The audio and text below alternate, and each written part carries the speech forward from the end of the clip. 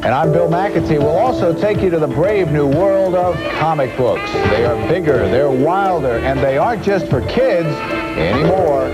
Comic books are starting to go where no comic book has gone before.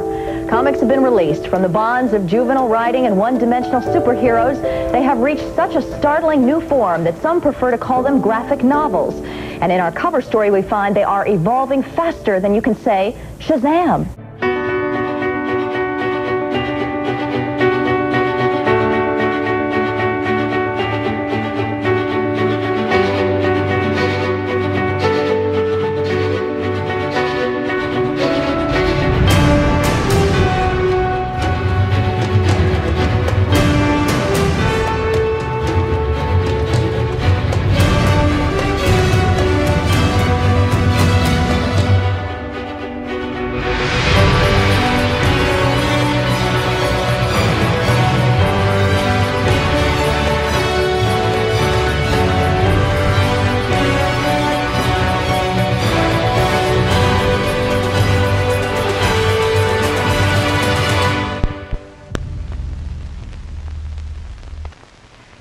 In this comic book is a love story, a boy and girl in love. They get married, and after an offensively lurid description, illustrated, of course, of the couple's wedding night, the book shows how the bride murders her husband by chopping his head off with an axe. This comic book describes a sexual aberration so shocking that I couldn't mention even the scientific term on television. I think there ought to be a law against them. Tonight I'm going to show you why. Comic books, back in the day, weren't always silly and campy like you remember. In the days of Dr. Frederick Wertham, comic books were horror-filled and shocking, with books like Crime Suspension Stories, Tales from the Crypt, Crypt of Horror, Nightmare Suspension Library, and of course, a classic, Dr. Jekyll and Mr. Hyde. Now, Dr. Frederick Wertham had something to say about these comic books. The real question is this: are comic books good or are they not good?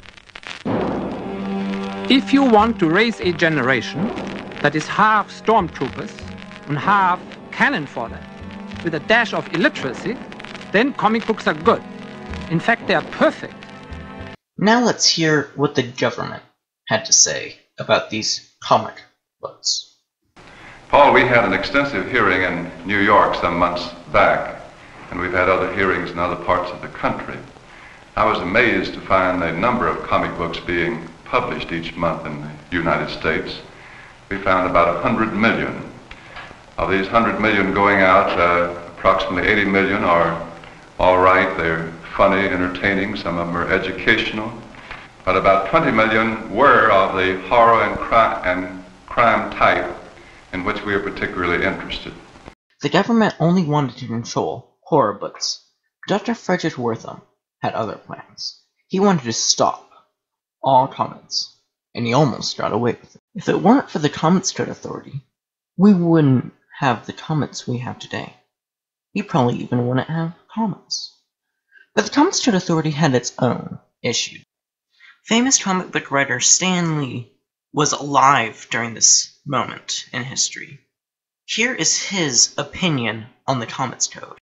When did the Comics Code Authority come into being? Was that early in your run at Timely, or was it when you were? Oh no, it was with Marvel. And what was that about? Why did they need it? Wait a minute, I'm not sure. I have such a bad. I was serious about my memory. I don't remember the date. I think it might have been when we had the superhero stories. I think it came into being because some psychiatrist named Frederick Wertham decided that all the ills of mankind were caused by comic books. Without any reasonable doubt and without any reservation that comic books are an important contributing factor in many cases of juvenile delinquency. And he wrote a book called Seduction of the Innocent, in which he pretty much said that. And somehow the book got into Congress, and they had a hearing, and they were about to censor all the comic books or outlaw them, or it was a big thing. And the comic book publishers got together and they formed a self-regulatory, self-censorship group called the Comic Book Association of America. And somehow or other they got away with it. It hurt a lot of people. I got to tell you what I think is a funny story about that. I had done a book called Kid Colt Outlaw, a Western book. And one of the pages was thrown back at us. And I want to tell you why it was thrown back. I had one, Jack Keller was the artist, and he drew Kid Colt shooting a gun. But you didn't see Kid Colt. It was a close-up of his hand. Think of this as the panel, and here's his hand, and this is the gun. He's holding the gun, and there's a big puff of smoke coming from the barrel and a line indicating the trajectory of the bullet. That's all you saw in the panel. The hand, the gun, the puff of smoke, and the line. And the page was sent back. This was panel 3, let's say. And the criticism was, panel 3 is too violent. So I called whoever was the supervisor of the code at that time, and I said, why is panel 3 too violent? And the answer I got was, the puff of smoke is too big. I swear to God.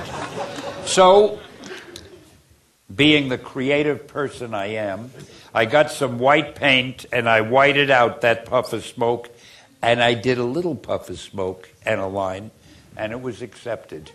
And that was an example, that's an example of the wisdom and perception of those people who ran the comic book code.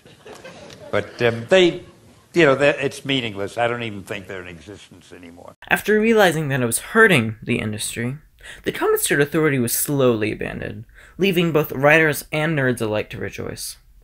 For some generations, this debate continues, taking new forms as it goes forward. We might have won this battle, but will we win the war?